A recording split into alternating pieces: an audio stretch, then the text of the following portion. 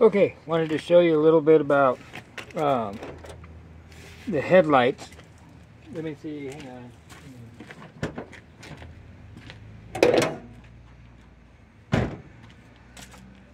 Give myself a little bit more room right there. So as you can see the yellow in this. Now sometimes what you can do, you can spray a little WD-40, you can do a little bit of your ceramic coat, and if you see that it lightens it up, then you know that a lot of the cracking that causes the fading is actually on the outside, and that means you can polish this up real good. If you spray something on there and it doesn't change, then that means the cracking is on the inside because you're not filling those cracks with anything. WD-40 works really good for this because it does fill those cracks really well, and it's easy to clean off. So as you can see, it helps some.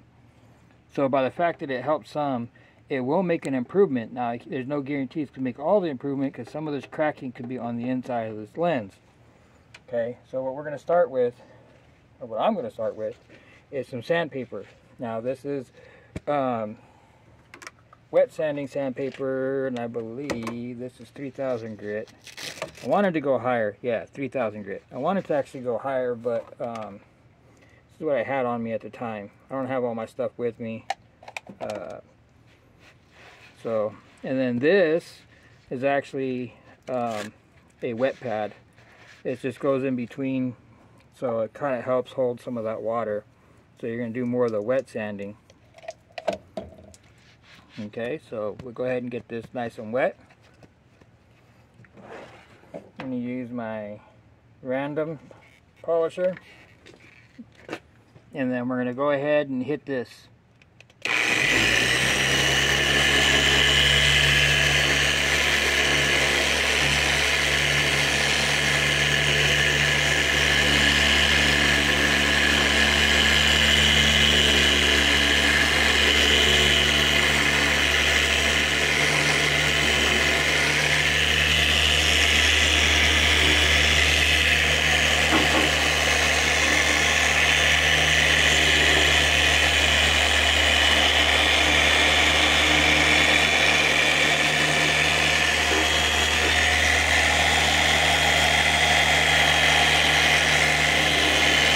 You're going to want to keep doing this for a while because you want to get that whole layer cut off. Okay? You want to sand down past the whole layer. You don't want to just, because this wet sanding is going to fill in the cracks as well. And so it's going to give you a false clear look. So what you want to do is make sure you still keep going. You're going to go up and down. You're going to go across.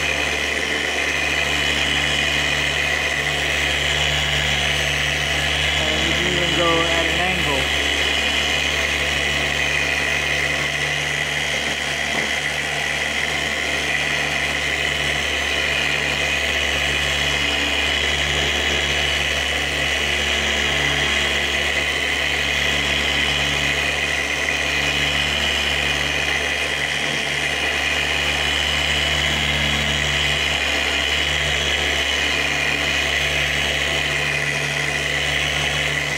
You're going to do this for a few minutes. This video is going to be unedited, uncut, so you can look at the timer and see how long I do this for. It's not sped up, it's not slowed down.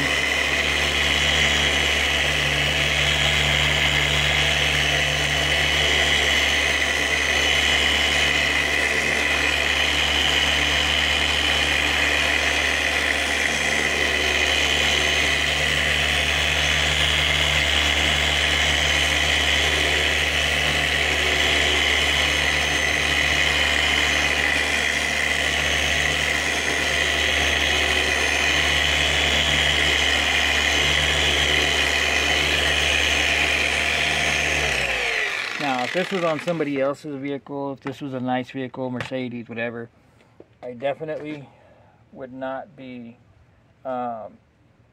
doing this on the vehicle. Most of the time, as long as it's not too insane, I'll actually take the headlight completely off the vehicle and then do it. That way I don't risk it damaging anything besides.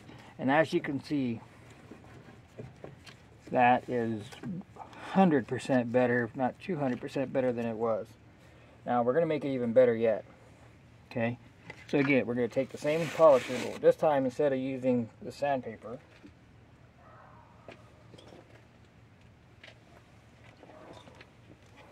we're going to use a cutting pad. Now I know I need a new cutting pad.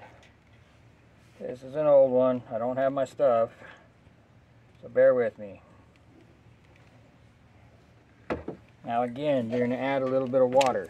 Okay, that's kind of one of the key things, is you need to have water. So you add a little bit of water, tap it into the pad, and then you're going to tap your polish. This is cutting polish. Okay, this is like buffing compound. You're going to spread that throughout, dab it. You don't want to scrape it across. Now, one of the things that's important, okay,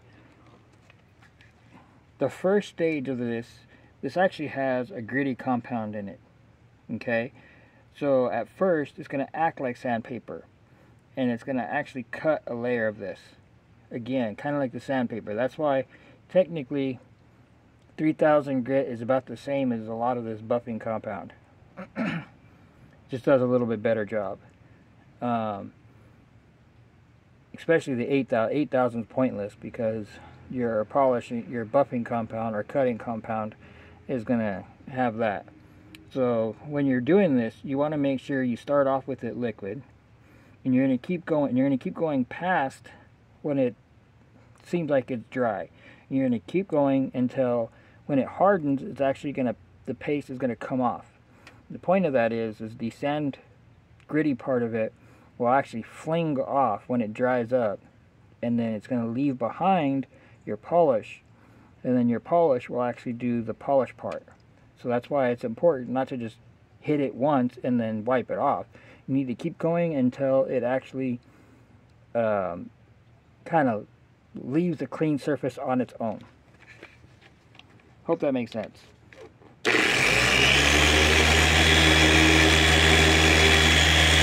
You want to make sure the speed, each cutting compound is going to have its own speed. You're going to make sure you're within the speed of that cutting compound.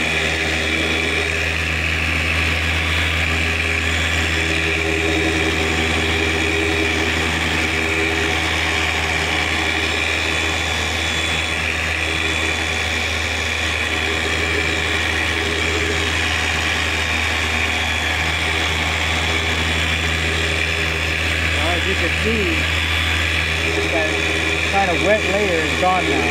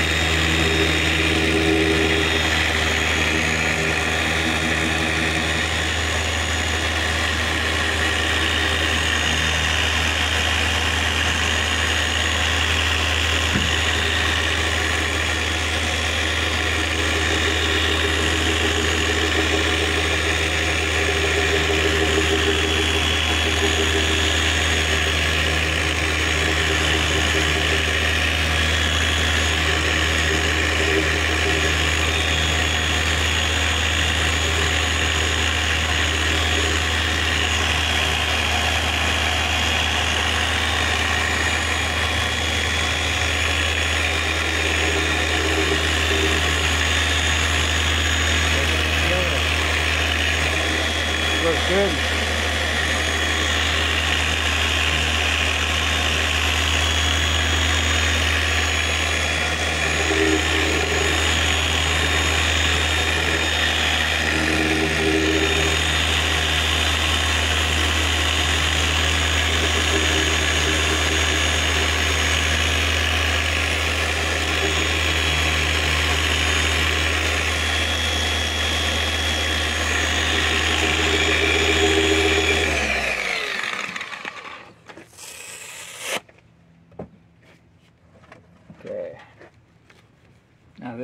I'm not done yet. So we still got 2 more steps. So this is the first cut, which looks really good there, but I'm going to go ahead and do one more.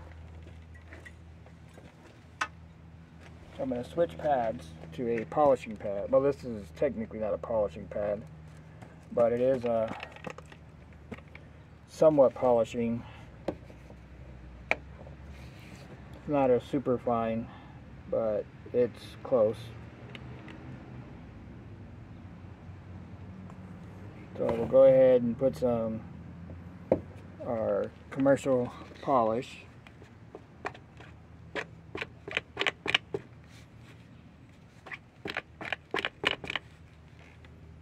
Yeah, that looks good.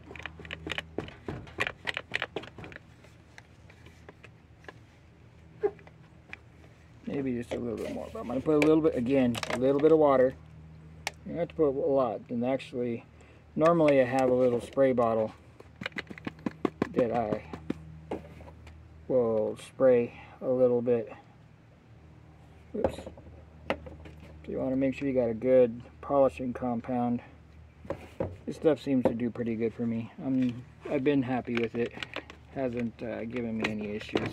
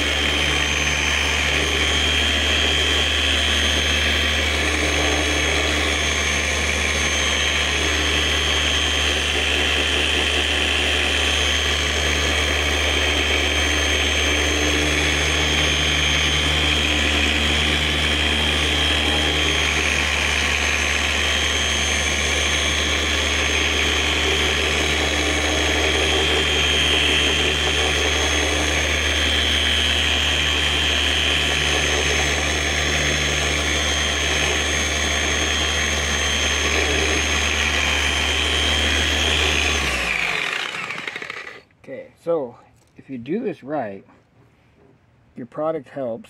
Your pad's one of the most important things. So you got to have the right pad. This one's getting tore up because of these little pieces, which I don't like. But pads are critical because the pad's what does the work. The polish is just a component of it. Okay, so you got to have the right pad. You got to have the right polish. You got to have the right eye. This has a great feel to it and a great look to it from what it was. We're still not done yet. Now again, if you do this right, the way you're supposed to, you shouldn't have a whole lot of product to wipe off, because most of it should have come off in the process. So there shouldn't be much of anything left. That's how you know you did it right. Now the last process, you need to treat this either clear coat or ceramic. Now I have a professional ceramic. It's upstairs. I need to go get it. That we treat this with. so that it'll have a good clear coat on it, so that the sun doesn't tear it down. For right now, what you can do is use something like a good commercial ceramic or good spray ceramic. Go ahead and put that on. What this is going to do is have your UV protection to help keep the sun from breaking it down. It's going to help seal everything up, make it hydrophobic, yeah, and make it easy to clean. So it's going to give it a good protection. I like to do two treatments of it.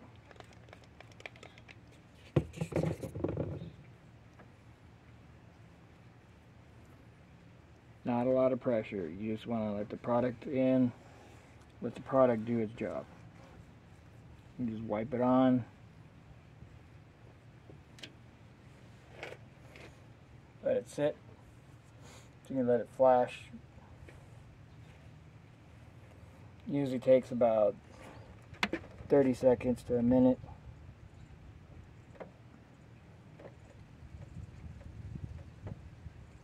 So what we can do while we're waiting on that, let's go ahead and get some of the rest of this cleaned up.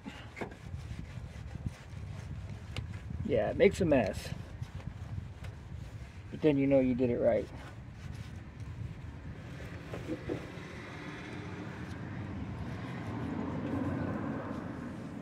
So this is the process for cleaning up a headlight the way that you should be cleaning it up. I do have the actual small pads. I just don't have I'm out of one of the sanding. I don't remember, I think it's the 1500, and my pad's starting to get wore and I didn't want to use it. So I do need to get a whole new set. That's why I didn't use that. But that, you go on a drill or a small DA with a little 2-inch, and that actually works a lot better. But as you can see, if you just have a regular polisher, then you can do this. So now you just go ahead and give this a final wipe, clean rag. And this thing is like butter, man, just smooth.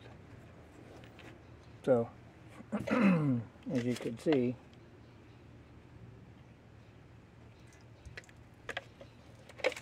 which you shouldn't do right away, but that water just comes right off. You actually should let it sit for a couple hours before you put water on it. Like I said, I'm going to be treating this anyways. I'm going to take this off and I'm going to treat it with the same brand, just in the professional ceramic. So as you can see, that was a lot better from the original. I didn't do any cutting, any speeding up or slowing down. So hopefully that caught everything, and hopefully this helps you. If you have any questions, comments, please like and subscribe. Make a comment. Let me know what you think. Let me know what products you like to use. What's the best one what's your procedure?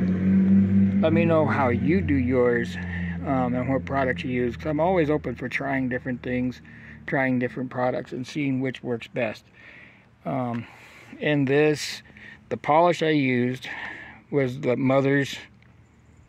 I used the cutting compound. This was the 110. Is it McGuire's? Then, like I said, this is a 3000 grit sandpaper, and then this is just a water pad that you put on your polisher. And of course, then this is the ceramic that I use. You have to be, well, I guess you can get some of the other brands, but that particular brand, you got to be licensed with them to get it. So if you need any other product, please let me know. I can get you the product if needed, and if you need help learning how to use it, I can do that as well. So please like, subscribe, and please comment what you think.